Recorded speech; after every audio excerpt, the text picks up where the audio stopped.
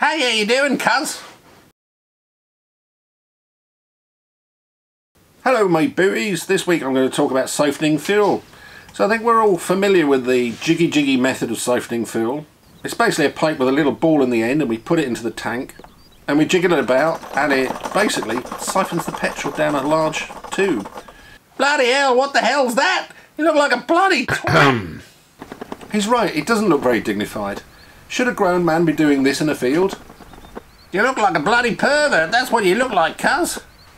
So I don't know whether it's the one I bought, but I just found several problems with it. The first was the pipe never really ever stayed at the bottom of the tank, so I always end up with a litre or two left in the tank after finished siphoning. And when I pulled it out, it tended to spit petrol all over the floor and over equipment. The pipe always seemed very, very rigid, especially in the cold. My Australian cousin gave me this second method. So what you want is the Outback blowjob, which basically is two bits of pipe.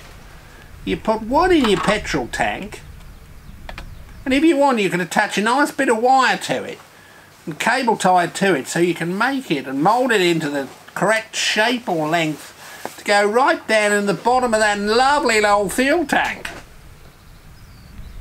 That's it, put it in. Good boy.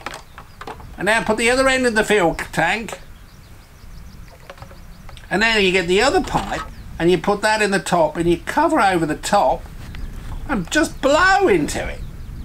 It applies a little bit of pressure which pushes the petrol out down that pipe into your fuel can, and once it gets lower than the other fuel, gravity takes over and it starts siphoning out.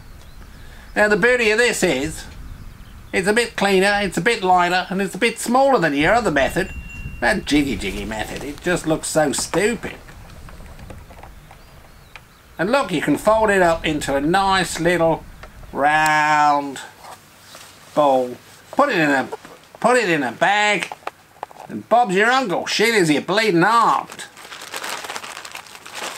So there we have it, a very compact solution, cheap as well.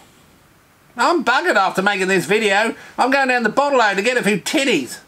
Why not subscribe to this channel and keep supporting Sam? He's a good old boy, you know.